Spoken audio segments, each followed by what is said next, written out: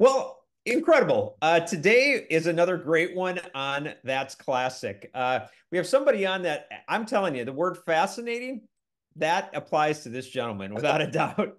I mean, absolutely amazing. I have to tell you, he played Richard Rickover on he was Beaver's best friend on Leave It to Beaver. He also co-created Hannah Montana. And he has this incredible display called Icons of Darkness. I mean, I'm telling you, it goes the gamut here. So, anyway, Rick, what a pleasure to have you on. Thanks. Rich. I'm glad. I love how I said Rick. I'm glad. That's okay. I'm glad to be here, John. Oh, well, fantastic. So I'll tell you what, to start out, how did you end up getting the role of Richard Rickover to begin with? Because I read a lot of stuff. I know that your family was tight with the creator, Joe Conley. Right. Uh, yeah, if you don't mind. Um, excuse me. My dad was obviously really tight with Conley because Conley and Mosier had been head writers on the Amos and Andy radio show. Hmm. They were friends for years. But when Larry Mondello was being phased out of Leave It to Beaver, and this was kind of mid-season three, um, they started looking for a kid to kind of replace Larry. Gilbert, Steve Talbot had already been there. Whitey was already there. So they were kind of looking for a main guy to replace Larry. So I actually went on a call. Um, Conley said to my agents, bring in Rich because we saw some stuff he did, but he didn't say, oh, we'll just give him that part. I had to go in and audition with everybody else. So I went and auditioned. They liked the audition. So I came in to do the first three shows that I was there for. One of them called The Spot Removers. That's pretty heavy with Richard and Beaver. But while all this was going on, I think that Conley and Mosier had decided to, rather than have Beaver just have one kid replaced, to kind of bring all the kids in. So Gilbert would have a lot of screen time, and Whitey would, I would. So I became kind of this group of his friends, and we would do individual shows sometimes, and then we would do shows all together. But that's how it happened. But I went on a casting call, just like I would for any of the shows that I was doing, because I had done, Love That Bob, the June Allison Show, Bonanza, the Detectives. I did a bunch of stuff before I did Beaver. So I was just one of those kids that goes on an audition. You go into kind of a cattle call, and there's 12, 13, 14, 20 kids.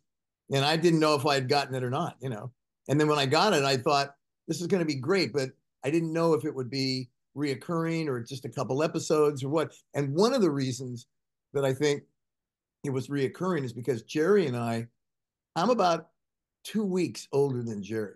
Wow. The same size, like the same stuff.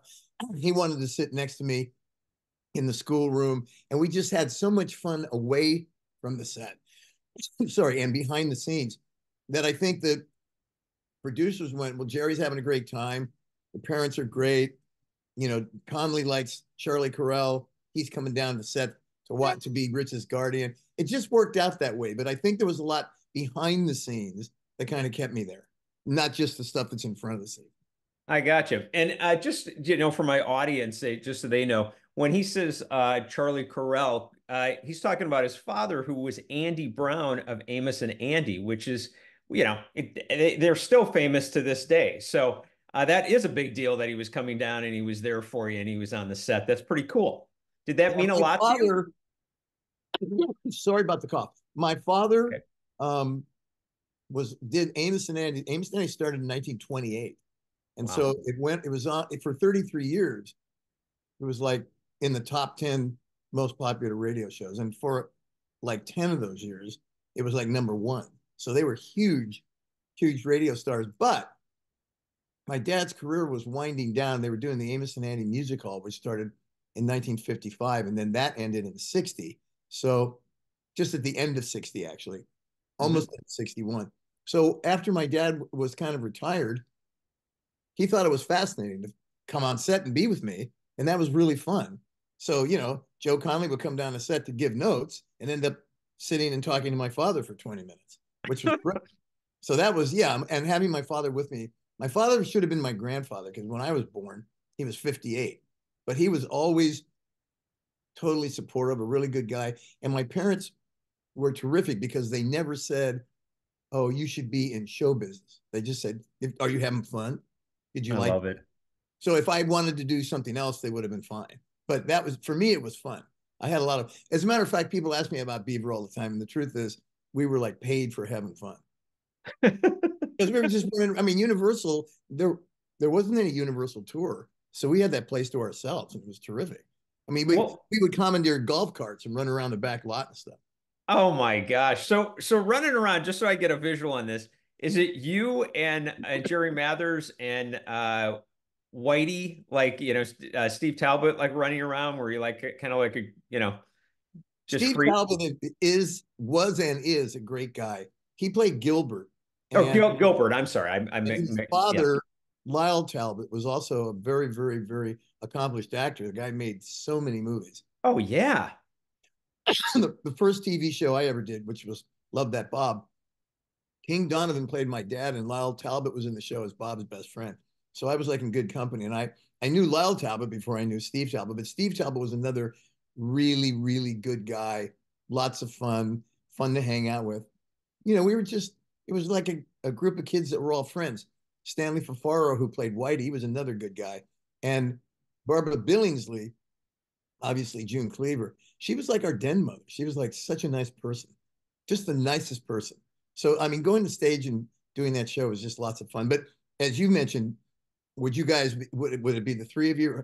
I mean, anytime there were a group of us working in between lunchtime or when we were shooting, I mean, we were very professional.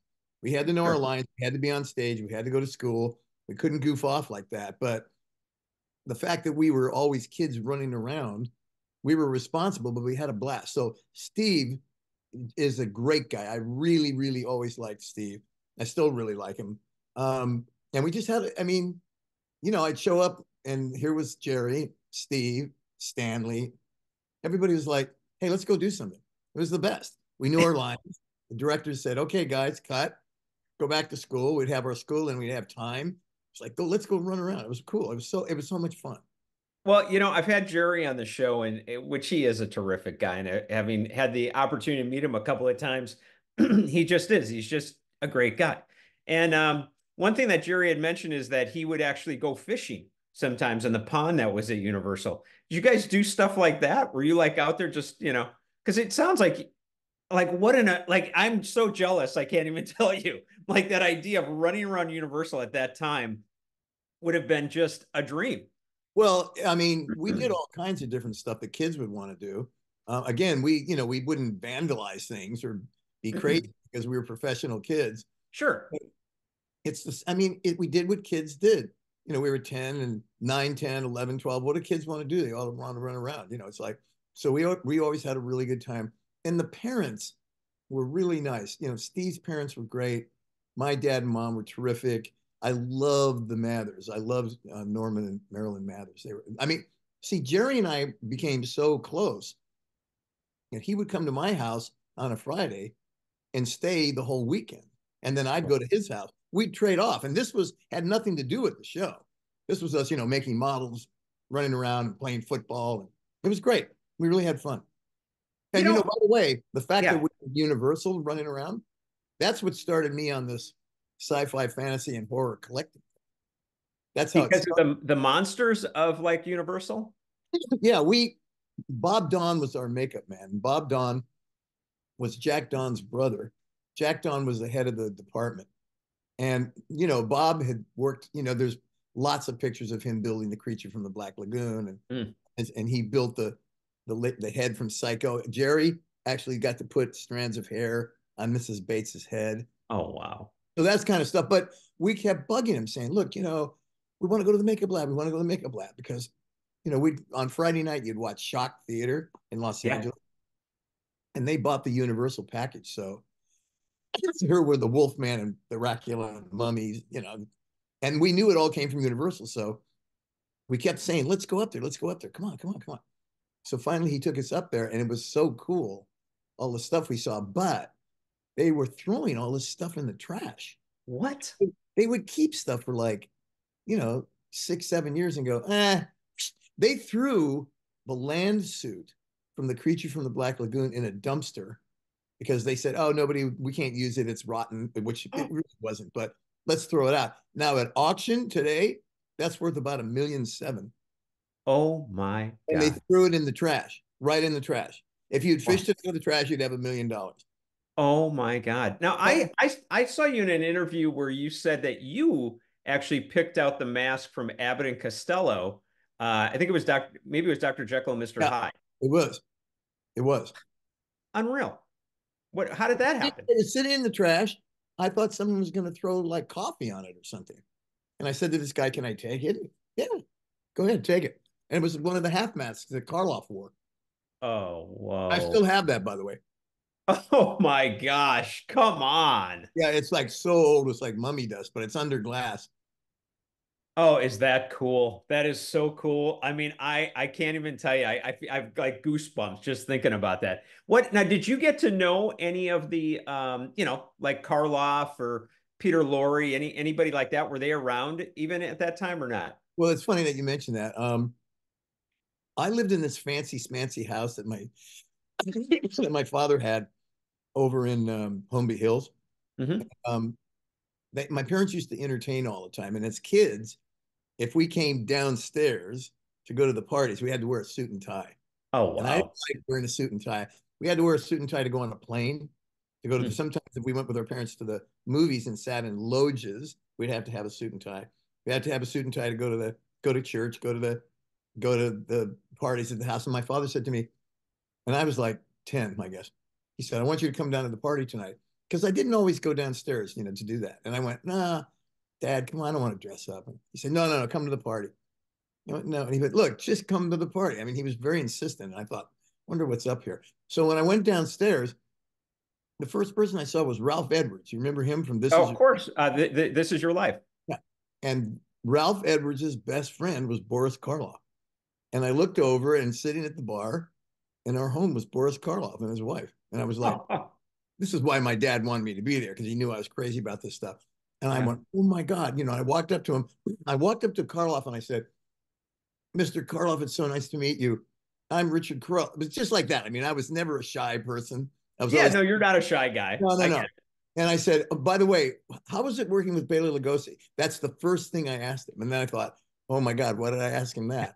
And he was so sweet, completely British, really nice. What did he He, say? What did he well, say? he said, "Oh, working with Bela Lugosi was a lot of fun. I liked a lot of the movies we did together, especially Son of Frankenstein." And then, and it was this big room where there was a bar, a fireplace, kind of like a dance floor. He took me over to the where the fireplace was between these two chairs. There was a chair on either side of the fireplace. He sat in one, I sat in the other. And for about 15, 20 minutes, he talked to me about Universal, Jack Pierce, The Mummy, doing the Frankenstein movies. This was before I had the head from Jekyll and Hyde. I didn't have it yet. But he talked to me Yeah. about a bunch of stuff. And then my mom kind of like came over to take him to dinner and kind of like said, I'm going to extract him from because it would have been all night long. And Yeah. then I thought it was so sweet. And then doing Leave It to Beaver, Jerry and I would go visit all the sound stages. And I got to tell you, Jerry was a huge TV star. I mean, I Oh. was kind of like a B player with him, but he was really big. So if Hmm. he went on stage, like everybody knew who he was. So the signs that said closed set, they were never closed to him. So we went to see them shooting Thriller, and we were there on a day when they were shooting wraparounds with Karloff. And we went up and talked to him again, and I said, "Oh, Mr. Karloff, I don't know if you remember, but you met me at my dad's house." "Oh, yes, of course, of course." Now, I don't really know if he did remember, but he was so sweet, Yeah. And then later, I went on the set of A Comedy of Terrors, the Roger Corman AIP film, and Karloff, Rathbone, Price, and Lorre were all there at one time. Oh, And I was whoa. really in heaven. And I said it to him again. "Do you remember meeting me?" "Oh, of course. Yes, I remember coming there." And again, the nicest guy. I don't know if he remembered, but he was so sweet. And the furthest thing from a monster. And by the way, Vincent Price was literally the nicest person in Hollywood. Vincent Price was a guy that would say to you, um, "Well, sit down and talk to me. Okay, so what school do you go to, and what are you studying, and what kind of TV shows do you like, and what do you think about this, and how do you Oh, like?" I mean, he was he was, if you said hello to him, it wasn't hi, how are you, shake your hand. He Yeah. wanted to know everything about you. He was sweet. He was great. Anyway, so I met Karloff like at least 3 times. Um, Peter Lorre was on the set of Comedy of Terrors too. It's close to the time. It was, I think, the second to last movie he made or something. Um, and I was with a guy named Robert Foster, whose father, Norman Foster, was an actor and then a director who had directed a bunch of the Mr. Moto movies at Fox. Oh, totally. So we went up to talk to Lorre, and Robert had all this stuff to talk to him about. You know, my dad directed you. How is everything? And he was, pretty nice about it. And I thought, well, this is my chance. So I said to him, I shook his hand. And I said, Mr. Lorre, I got to tell you, I'm a huge fan of one of your movies. And I'm sure he thought I was going to say, Mad Love, M, Casablanca. And I said, what was that? And I said, The Beast with Five Fingers. And he went, oh, that thing. And I was like, oops, what did I say? That I love that. I still love that movie. That's a great movie. I still love that movie. But I thought, oh, it's going to be so great. I can meet the guy that was a star and tell him how much I liked it. And he was like, So I was like, whoops. So I didn't have a lot of interaction with Lorre. Actually, I went to his funeral. Wow. I didn't have a lot of interaction with him, but we did have some. My father worked with him in the 40s, said he was super nice, very organized, knew his lines, really good guy. But Karloff, the best. He was the best. I met Price, Rathbone, Oh, Lorre, Karloff, Chaney Jr., Christopher Lee. The only one I didn't meet was Lugosi because he died in 56. I was too young. yeah. I wouldn't have had a chance to meet him. And of all of those guys, the first horror movie I saw on TV was Dracula, which really scared me. That the shots of him with the lights in his eyes. Oh, big time. It's really still creepy. I always loved Lugosi, and I understand about his career and that his problems in life and all this stuff. But I always loved him. I asked most of these people what was it like working with Bela Lugosi because I was a big fan of his. Although he was the only one I never met. So Wow. I met everybody else. I was really lucky to do that. It was really Oh, cool. okay. Okay. I gotta tell you, the whole thing is just like, you've got to be kidding me. I'm so envious. I can't even tell you what an Oh, opportunity the that. best thing was Yeah. this house that we lived in was surrounded. It was 3.5 acres, but the house was like Downton Abbey, where you have a butler and a maid and a cook. And my parents, especially my dad, was so humble and sweet. He was not a stuffy guy, but they lived in this place and got into all of that. And, we went to private schools and things like that. Most of the time, everybody was really nice. We really had fun, but our neighborhood, around this property, these were all next door neighbors, was Alan Ladd, Lana Turner, Oh, Judy Garland. I've spent a lot of time with Judy Garland.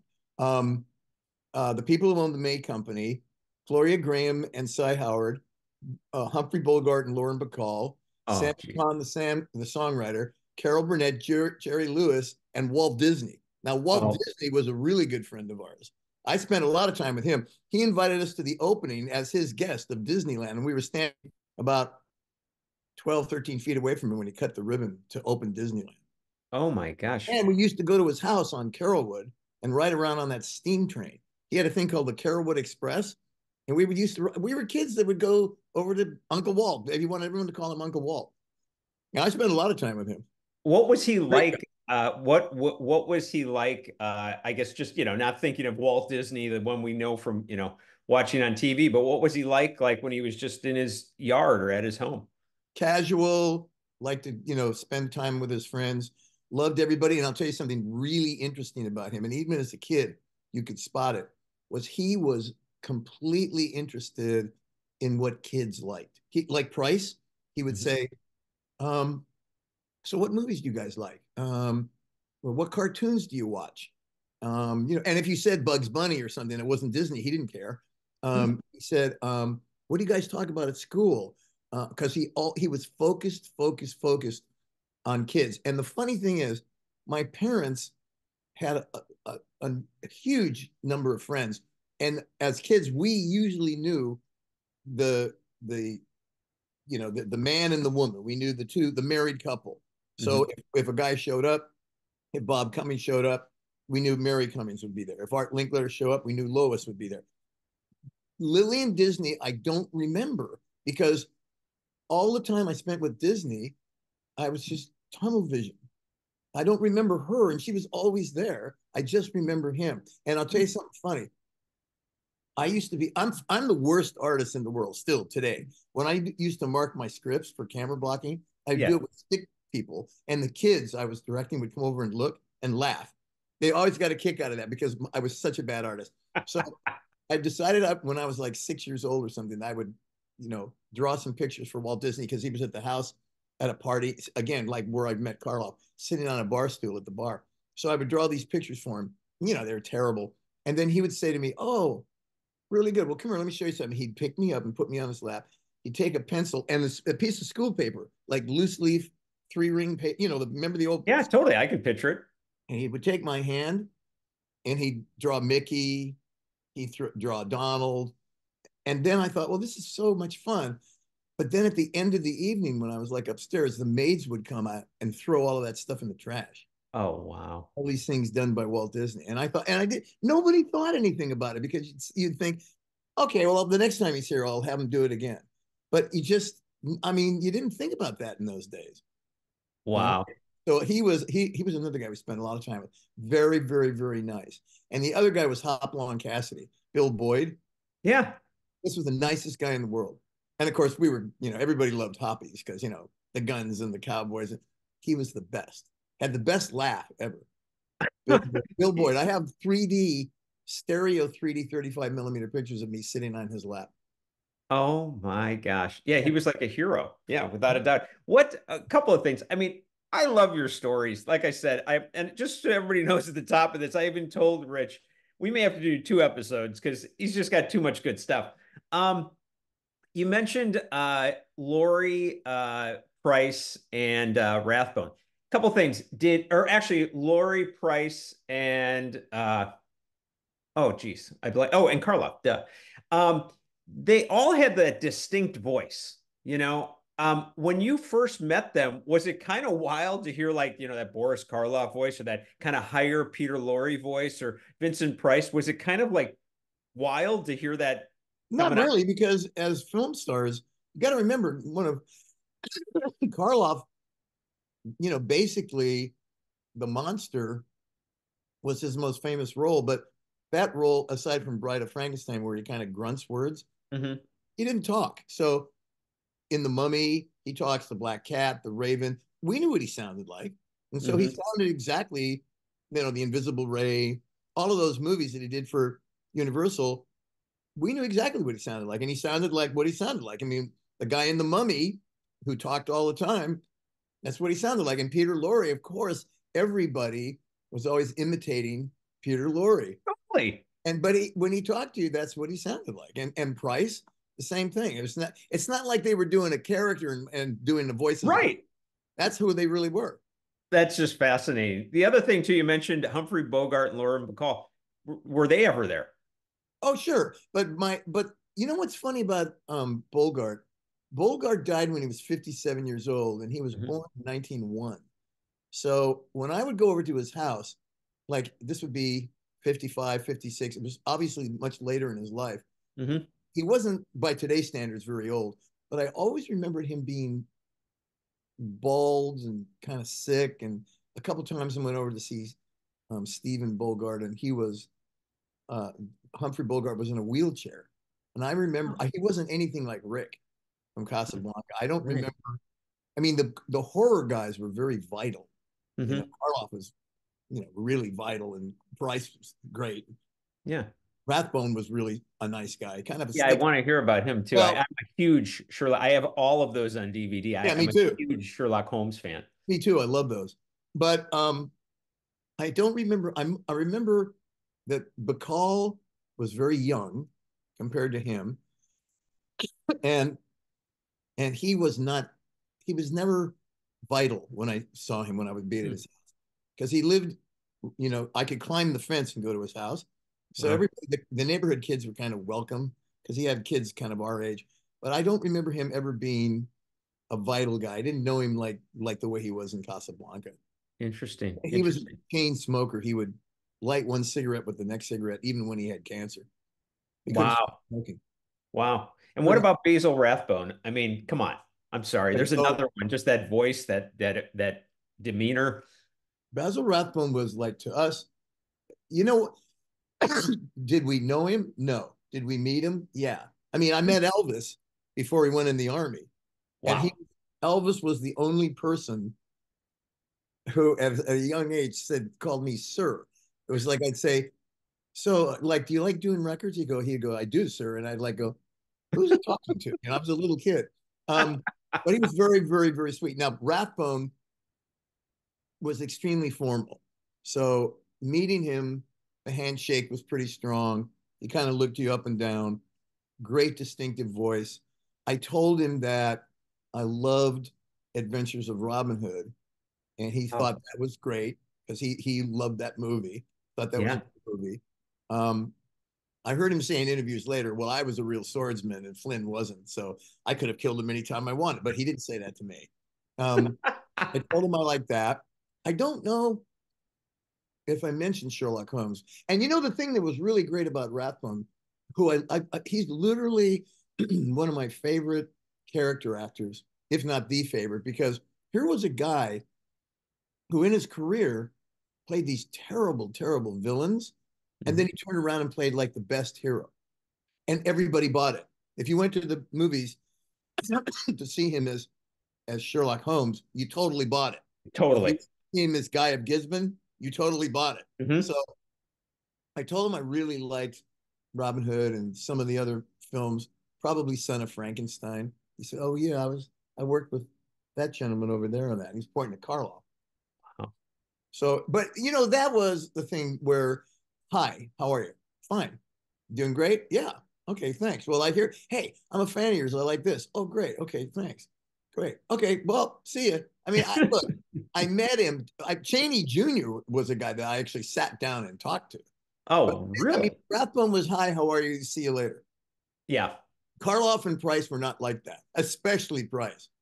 Wow. Price always thought he'd be shortchanging a fan if he didn't talk to him. Price would literally cross the street in a pouring rainstorm to say hello to one fan. This is Wow. the nicest people ever. God, he was a great guy. So sweet. Such a nice guy. Yeah, I actually just released this episode with Lloyd Schwartz, and Lloyd Schwartz had Vincent Price on the Brady Bunch Hawaii episodes, and he was saying almost identical what you said, what a great guy he was. He said that it blew him away. He shows up on the set and he would go early, Lloyd, and he said Vincent Price was there. He was the first guy on the set already, and he was all ready to go. And he was like, "Hi," and Total he said pro. that he was a Total pro. pro. And everybody who worked with Vincent Price, no matter, and there's another guy that played tons of villains. Everybody who worked with him thought he was like super nice. Yeah, Gene Tierney loved him, just absolutely loved him. Gene Tierney, really. He loved him. And he was always, trying to kill her or push her down the stairs or hide in her body or whatever the hell it was. Yeah. And she said, "Oh, this was literally the nicest guy ever. Knew everything about art, very, very sophisticated, very well spoken. But even the people, on House of Wax, they loved it. They thought he was the best. They Wow, thought that's he was great all the amazing. time. Wow. Was it just out of curiosity, total random question, just because you were in that society, more or less that Holmby Hill society, was Groucho Marx ever around for any of those parties? Well, I wrote a book about my life, and Uh-huh. I finished it about 10 months ago. And I was offered a publishing deal from someone who I didn't think was a really strong publisher. I realized I'm not going to make money on a book, but I do want to go out and talk and tour. Yeah, you should. And I worked for Groucho Marx for 2 years. I saw him all the time. What? Now that I never read about. What? Yeah. In 1970, I think it was like 70, 71. A friend of mine named Richard Simonton and another friend named Bob Epstein were starting the UCLA Film Archive because Paramount had announced they were going to junk all their nitrate studio prints. Jeez. And these guys went, no, no, no, no, no, don't do that. We'll take them. And so this is how the UCLA Film Archive started, long before Packard got involved, Wow. David Packard. And so Rich said to me, "You want to help us move stuff? Because we're going to move it from the studio to this, refrigerated storage." And I said, "Sure." because I knew Harold Lloyd, I was his film curator.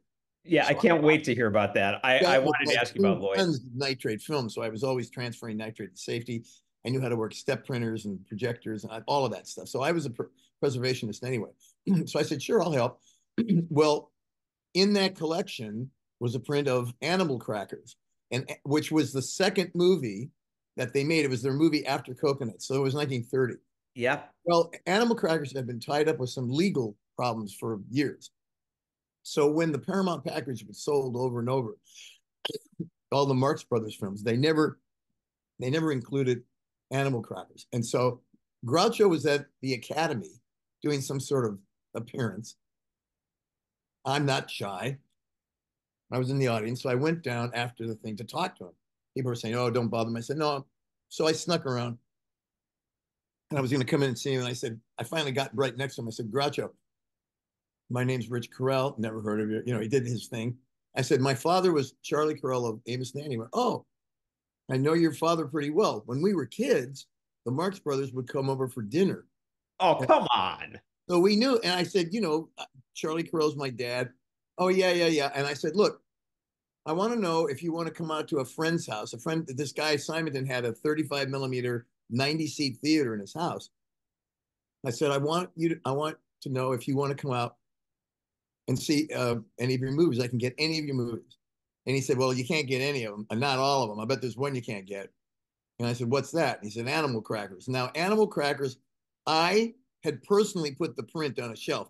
I knew where it was. Oh, And wow. I said, "Oh, yes, I can." He said, "You can get Animal Crackers?" I said, "Yes." He said, "I haven't seen it since we made it." Oh, I wow. said, "I'll screen it for you in the Valley. When do you want to come?" He said, "Well, this is Saturday night. I'm going to come next Saturday." I went, "Okay." I gave him my phone number. I exchanged the phone number. So I went to the Simonton house and I said, "Look, Groucho Marx wants to come down and see Animal Crackers. Can we run it?" They said, "Of course." A lot of their friends were film buffs. And it was just every Saturday night they'd have a screening. So everyone got all excited. So I said, "Groucho's coming." Oh, and Groucho said, "Where do you live?" And I said, "I live in Truesdale." And he said, "Can you pick me up?" And I said, "Sure." So right around Wednesday, everybody's all excited and getting ready for Groucho Marx. Wednesday or Thursday, the phone rang. It was Groucho Marx, and I went, "Oh boy, I bet he's going to cancel. Watch him cancel." And instead of canceling, he goes, "Rich, what kind of car do you have?" And Oh, no, you're kidding me. I said, I don't know, I drive a Chevy Super Sport or 396. He said, "Well, you got room for more people?" And I went, "Sure." He said, I want to invite two guys down there with me." I went, "Okay, no problem. You're still coming to pick me up?" "Yep." "All right. The screening starts at 8. Pick us up at like 6:30 or 7. Okay, I'll be there." Saturday night comes along. I go up to Groucho's house, ring the doorbell, and Groucho says, "We're going to go. Here's these two guys." It was Elton John and Bernie Taupin. Oh, come on. Yeah. And Elton had just released Your Song. So he wasn't the superstar yet, but he was just breaking. Oh, I wow. wanted them to go see this movie. So I got in this kind of beat up car. I'm driving down to Toluca Lake with Groucho Marx, Elton John, and Bernie Taupin in the car. I show up. We have a great evening. We run Animal Crackers. He answers questions about it. So he says to me, "Hey, how'd you get these films?" And I said, "Well, this guy, Richard Simonton, is taking care of all the Paramount films." And he said, "I'm doing a concert tour called An Evening with Groucho. I want you boys to work for me." And we said, Oh, "Okay, wow. so what do you want us to do?" And he said, "I want you to put film clips together." And we went, "Okay." He suggested some stuff. I suggested some stuff. And I ended up working for him, supplying him with the 35 millimeter reels of clips that he used during the Evening with Groucho. So not only did we see him as kids, and my mother hated him because he was always insulting her friends, which I thought was hilarious. And my dad loved him. He was always smoking a cigar. My mom hated cigars, and he was always insulting people. And my father thought he was hilarious. And my mom was like, "Why are you insulting our friends?" Oh, God. So I spent a lot of time with Groucho, lots of time, Was much he? more than the other. The others came around. We used to see Zeppo Marx, which a lot Oh, of people really? don't remember much about him. And by the way, Harpo Marx, who would show up for dinner, he could do all that crazy stuff like a magician. So we loved him as kids. but he was almost bald and spoke just as much as you and I did. So this Oh, thing in the movies, it wasn't that guy. right. Plus, I mean, that's another one, by the way. I've heard nicest guy in the world. I've heard Oh that yeah, about Harpo. Harpo was of the whole group of them. Um, Harpo was probably the nicest. And the thing that people don't realize is of the three Marx brothers, the ones that were really famous, Harpo, Chico, and Groucho. Groucho's the youngest, even though he was playing their Oh, yeah. fathers sometimes. I Yeah, think that's right. that's hilarious. I think that's really funny. Oh yeah. And Harpo also, I mean, incredibly intelligent. He was part of that like oh God, I'm blanking out, but in New York there was that famous group of people that would come together. They were like writers and whatever. And he was brought in with them. I mean, it's a really famous, oh, can't think of it right now, but great. I mean, I love hearing that. That's just super I cool. saw him do that thing with a cigarette where he would inhale and then blow like a bubble. He could do a bubble. I don't know how he did it. And you know, as kids, we were like, "Oh, look at that!" And he was like he did like magic and stuff. Very, Wow. very, very nice guy, but Wow. nothing like the guy in the movies. I mean, Right. he talks as much as you and I talk. You know? Yeah. So Yeah. was Groucho in that time that you were working with him? Because of course we always know like that, just like you said, it's like, well, I don't know. What do you think? You know, that whole thing. Was he like that when you would just be, working with him, or was he more, normal, or was he always in that kind of state? The thing I remember the most about Groucho is he was really fascinated and almost amazed that any young people would know about their films and the history of film. I was walking in his house and he had like a rogues gallery. He had a hallway with all these pictures in it. And this is Wow. with Erin Fleming, by the way, who was Yeah, very sure. nice to him. She was very nice to him. Hmm. And I saw a picture of them putting their hands and feet in the cement of the Chinese theater of the four of them. This is when Zeppo was with them. Right. And I looked and I said, "Oh, look, this picture was taken like in June 33. You guys had just left the set of Horse Feathers and you're still in wardrobe from that movie. That's when you signed this thing." And he was like, "How would you ever know that?" And you know what? Millions of film fans would know that. Hmm. The TCM thing that's going on right now, half the people going there would have known that. But he was surprised that a young person would have that much knowledge or even care that much about the history of those movies, because a lot of those guys later on, I think Groucho felt that the most famous thing he did was this, You Bet Your Life. Mm. I think he thinks that's the most famous thing he did. And, Hmm. you know, you can watch on cable old time shows that have old TV shows and see it, and it's pretty good. Oh He's, yeah. he's always funny. But that, no, I love the Paramount movies. I loved all the Marx Brothers movies. Even Night in Casablanca, which is one of their last movies, I thought was really funny. Oh Um, yeah. but I think he thought, oh, I'm a television star, not so much a movie star. And I think that's kind of strange. That is very strange. No, I've been a huge fan since I was a little kid, But and he always was yeah. quipping. He was always quipping. He was never not on, even if Okay. you were alone with him. That's what I was wondering. That's what I was wondering. That's the impression I got. That's very interesting. Wow. There was always a great story about the four of them with, I think it was Irving Thalberg. Oh yeah, the fire. Yeah, the fire, and he Yeah. walks in, they're all naked and they're Oh, all I totally cooking over the believe that. fire. I totally believe that. Yeah. That sounds exactly like something they would do.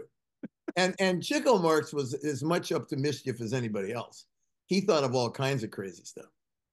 Oh yeah. Because I mean, everybody, you hear about, I still love watching him play the piano, and I know he had his gambling problems in that, but he looks like he was always like a shyster. You know what I mean? That kind of guy. Yeah, yeah. But I think that's totally true. I mean, the Thalberg story, and they did that because he was late. Thalberg was late. That's right. That's exactly right. They waited and waited and waited. Then they got pissed. Yeah. I mean, by the way, I don't know if you knew, but like I used to go visit Stan Laurel on Sunday afternoons. Oh, wait, when he had a place on Ocean Boulevard or That's whatever? right, the Oceana Hotel, Oceana Yeah. Apartment. Sorry, yeah, second Oh floor. my. I used to go Okay, see tell me him about often. that, please. Well, that was the best. Stan Laurel, because of who I was brought up with and because of the people we were around, I was never nervous of movie stars or whatever. I mean, TV stars, never. The only star I was ever nervous to meet was Stan Laurel because he was such a big star to me. I mean, growing up, I guess I thought he was the biggest star in the world. Laurel and Hardy, I still love Laurel and Hardy. I just loved them. And we were asking our parents and Rob Foster's parents, can we meet him? Can we meet him? Can we meet him? And they would say, yeah, we'll arrange it. We'll get it going. We'll figure it out. But they kind of were stalling. And one day, Rob comes to me and goes, hey, I want to show you something. I said, what's that? He said, look at this. Santa Monica phone book, the white pages, Laurel, Stan. We were like, no. He can't be in the phone book. So I said, I'm going to call him up. We should call him up and see if it's really him, or if we should and maybe make an appointment to come and see him and stuff. And they went, and there were three of us, and everybody, I don't know, he was such a big star. They said, okay, you, Rich, we'll be on the extension line, but you talk to him, because everybody's kind of nervous. Yeah. So I call up Stan Laurel, and here's how this phone call goes. The phone rings, and this voice goes, hello? And I went, Mr. Laurel? Yes. The Mr. Laurel? Well, I hope so. I'm the only one here. Mr. Laurel, my name is Rich Correll. Never heard of you. Oh, no, see, I'm calling so that I can come and see you. How can you call me and see me at the same time? Look, I'm a fan, and I want to make an appointment. Well, I'm not a dentist. No, I'm a fan, and I want to make I just want to come down and make an appointment, and I want to see you, and I want to see if we can come and see you, and this is why I'm calling. And then he waited and went, well, why didn't you say so? It's so funny. And it was perfect. It was as perfect. It was the voice. The voice was exactly the same. Exactly. So we made this appointment, and we went down to see him, and he got to be a friend of ours. And when you were friendly with Stan, he would mail you stuff. Like, I have stuff he sent me in letters. I'd be home, and my mom would go, hey, you got some mail? And it would say Rich Correll. And then the return address would be Stan Laurel, Oceana. Oh, come on. Oh, God. So, and then we would sit and talk to him for hours. He remembered everything. He remembered everything about all the movies. Wow. And this was 63, 63, 64. He died in February 65. So we knew him for about 2 years. But we give him Christmas presents, and he'd call us on our birthdays. It was unbelievable. Oh, Rich, I cannot tell you how much that means. That's so cool. It was so funny. And that routine on the phone, he probably did that to everybody that called him. Yeah. He had it down. He had it down. Oh, that's just cool. I remember, I can't remember if I know that Johnny Carson had him on, and I know that was a really cool thing. They kind of brought him back out of nowhere, type of thing. He was always a big fan, and Carson was almost like, it was like hard, like he was such a fan of his too. But I had heard, I'm not sure if it was in that interview or what I've read, that he spent his days at his typewriter answering fan mail. That's what he did. Yep, manual typewriter. He would sit and work a manual typewriter and write to all of his fans. And this went on and on and on and on. And he was so gracious, always happy to see people. Always happy to see people. Wow. And Stan, I don't know, what's really strange is there's been some really kind of tragic things about famous comedians and how they perceived who they were and what they did when they got older. The worst was Curly Howard. Curly died when he was very, very young. He was only 46 years old when he died. Yeah. He died. He had to retire from the act because of health problems, but he died thinking, no one's going to remember me. No one's going to remember the act. They had not sold the movies to TV. That he was kind of living in oblivion. And for someone as talented as Curly Howard, I mean, there was a time in the late 50s when those films came back on TV where every kid I knew was imitating Curly Howard. If you went out to the schoolyard, you'd hear people going, woo, woo, woo, woo. I mean, it was the whole world loved him, and he never lived long enough to know that. And Oliver Hardy, who died in August 57, I think he realized that the resurgence of their movies on TV made him popular again, but I don't think he died ever realizing exactly how popular he would have been.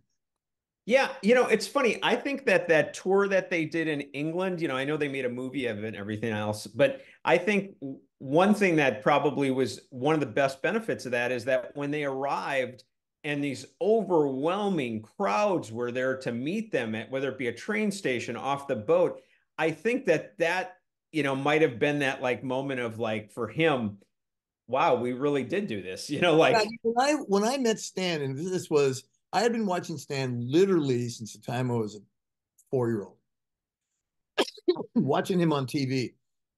And my friends loved him. My sisters loved Laurel and Hardy. Everybody loved Laurel and Hardy. And I think he only lived through part of that. I think he realized, yeah, people still like us. But Mhm. by 1960, even before I met Stan, they were megastars as far as kids were concerned. Mhm. It was the Stooges and Laurel and Hardy. And, Yep, Abbott and Costello were a huge, huge act. They were #1 box office during the war years. But, sure. but Laurel and Hardy had much more of a presence on television because Mhm. they made so many shorts.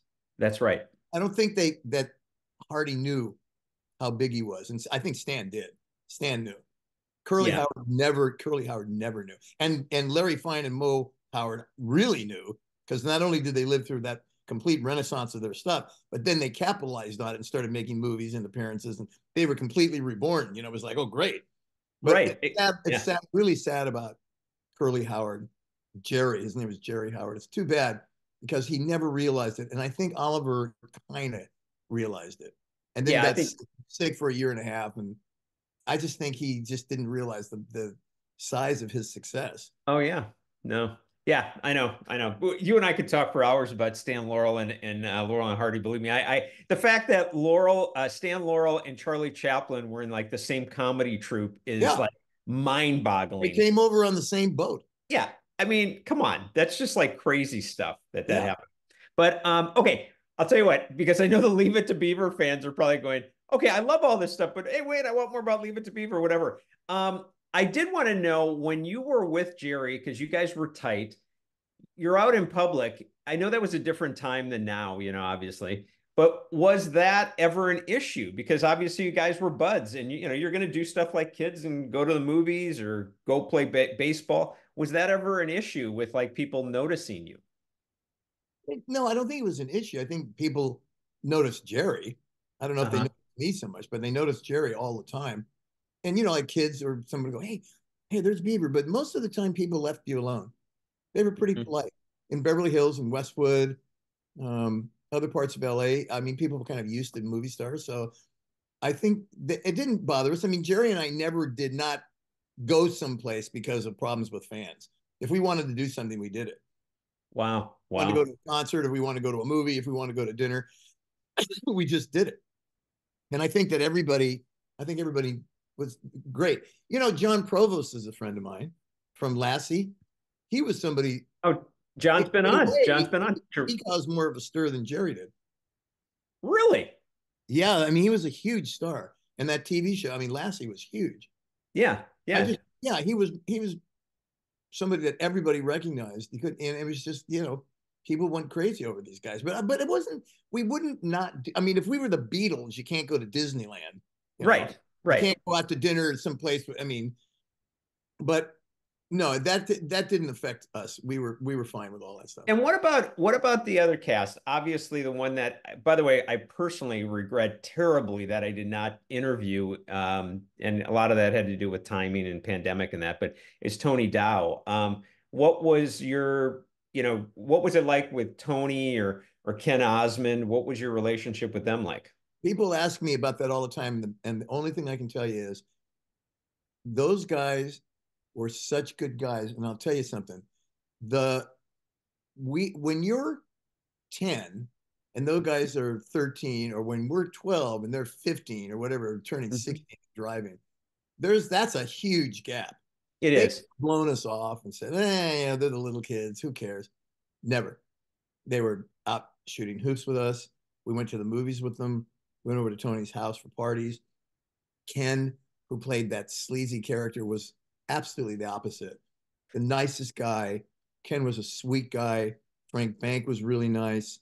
Uh, Tony was fantastic. And I loved to be around Tony because Tony was like, one step short of like a professional diver. Yeah, yeah. Well, and he was a gymnast, and I was a gymnast.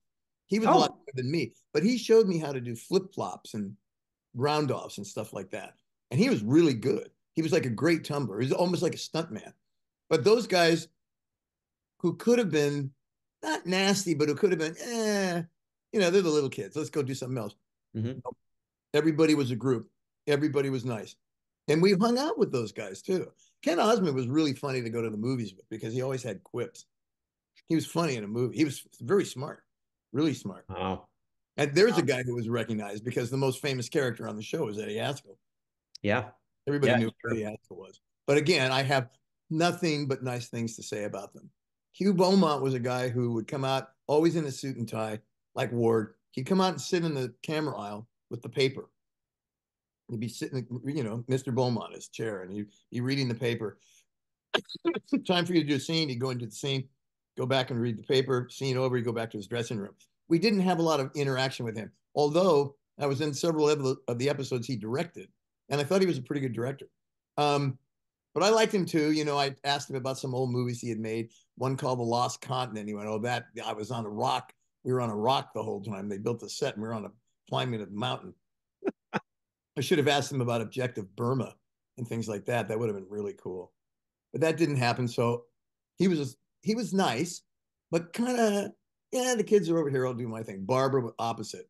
mm-hmm. Barbara was the den mother. Barbara wanted to get involved and help everybody and be nice to everybody and bring cookies. And when I first started Beaver, I think I had done 2 episodes, and we were coming up on Christmas break, and they were having a party, and Stanley and Steve Talbot and Rusty Stevens, they had all been there much. I mean, I was just getting there new. Mm-hmm. And she was handing out presents to people, and I thought, oh, what a nice thing. Well, I haven't been here long enough for her to do that. And she, just like someone who had been there for 3 years, she was, no, Richard, can I have something for you? And the same thing the other kids, they were like, we were making model kits of cars and stuff. It was like, that was so sweet. I couldn't believe that. I had just gotten there, and she was the best. Absolutely the best. I mean, that sounds like Mrs. Cleaver. She was Mrs. Cleaver. God, that's amazing.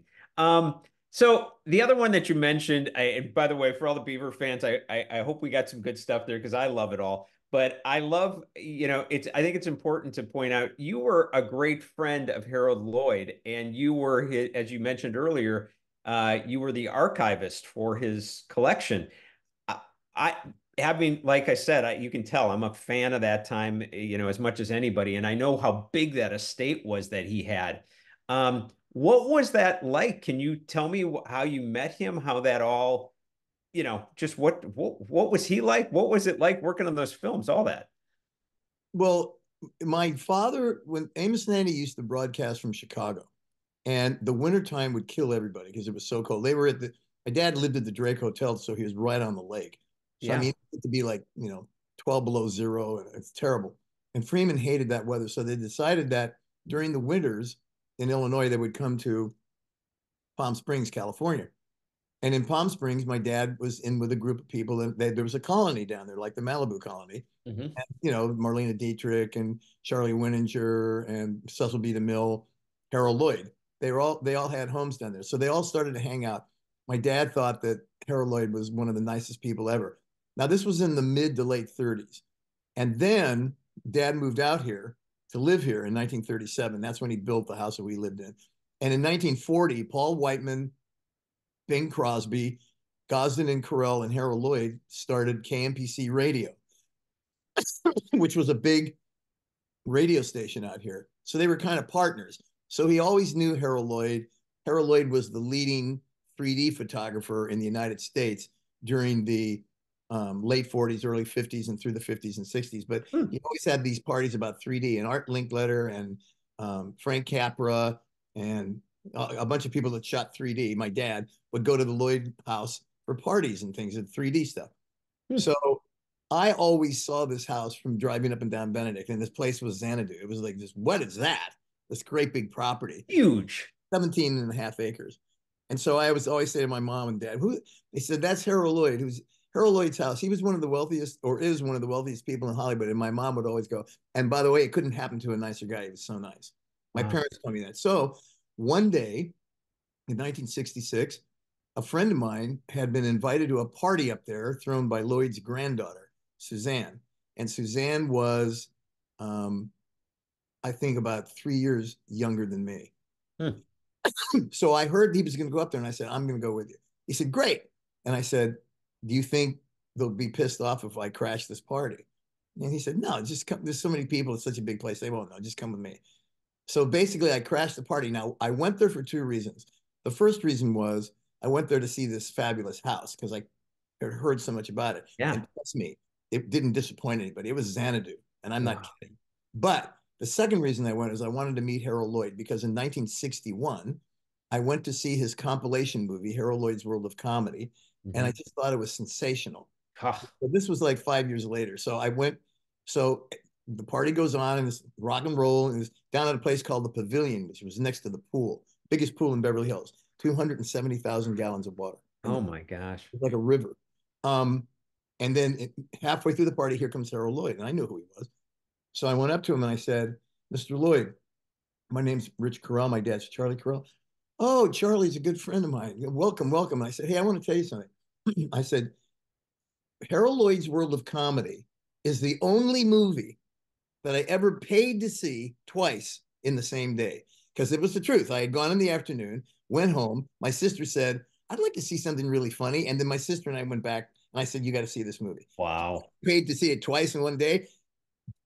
We were like fast friends after that. So I got to know him that way. And then I started dating the granddaughter. And then I started realizing that we asked him one day, can we see Welcome Danger? This was his first talking movie that was made in 1929. He said, oh, yeah, sure, boys, because he loved young people, especially if you liked, he was like Groucho. He was surprised that you knew about him in all his films and stuff. So he asked us to go to, he said, come down with me. I have to go to one of the film vaults and pick up the print. He had 7 walk-in film vaults on the property. Oh my gosh. So we went down there, and I and a friend of mine named David Knoll, we realized that after the second compilation he had made in the early 60s, the negatives were kind of in the same place with the positives, and the nitrate was intermixed with the safety. And we said to him, hey, Mr. Lloyd, we will be happy to put your collection back in order for you. The only one other person that had the keys to the Lloyd collection in history, a guy named Jack Murphy. Wow. And that was it. And he went, okay, if you guys will do that for me, I mean, do you know what you're doing? And I said, yeah, we know exactly what we're doing. We can do it. And he went, okay, well, I'll pay you to do it. Now, we never asked him to pay us. And we went, oh my God. So we would go down, like on a Sunday afternoon, we'd be going through a nitrate vault. He would come down, bring lemonade down in like a director's chair and sit in this grape arbor. And off to the side was like one of the film vaults. We would like pull out a reel of like Why Worry? And he'd go, oh, Why Worry? Okay, that's the last movie I made for Roach. I made it in 1923. We had a new leading lady that we brought in for that film. And so I'm doing on-the-job training. Wow. Working, not only holding the film in my hands, but next to Harold Lloyd, who made the movie. Oh, that's just incredible. The luckiest thing ever. So I got to be like a Lloyd expert. My career with him as a nitrate guy, I became like a nitrate film expert. I was like 17, 18. And I do all this preservation work. All the guys at the lab, CFI and Photocam, they all knew me because we were restoring all these movies for him. And I mean, he was literally like one of my best friends. And he was like the guy he played in the movies. He was always this kind of perennial young guy. Oh, wow. So being up there at the house, dating the granddaughter, coming up just Harold. When we have more time, I'll tell you more stories about the house and all. I've got to jump in a second here because I've got no problem at all. Rich, make me a promise you're coming back because we're going to set up another time. Well, we have a lot more to talk about. We have a ton to talk about. Talk to you about the Gary Marshall days and Happy Days with Laverne and Shirley and all the sitcoms and Hannah Montana and all the stuff at Disney and there's a ton of stuff. There's so much stuff that I have, but like I told you at the start of the interview, I knew it because you just are incredible. I love it. So, hey, thanks a bunch for being here on this episode of That's Classic. But I really look forward to talking to you. I really do. It's just been a ball. Okay, man. Well, I'm happy to do it, and call me again. Always have fun with someone who has your kind of enthusiasm. Plus, you know about all these movies. When I Yeah. talk about name a movie, it's like you know what I'm talking about. So I love stuff like that. Thanks, Okay, man. you got it. It's been a total pleasure. All right, man. Thank you. See you. Well, thanks for listening, and definitely hit the subscription button. As well, hit the notification bell so that you'll know when my next episode is released. In addition, check out some of my other interviews if you haven't had a chance. Eric Roberts, Henry Winkler, Jerry Mathers from Leave It to Beaver. There's so many. Enjoy.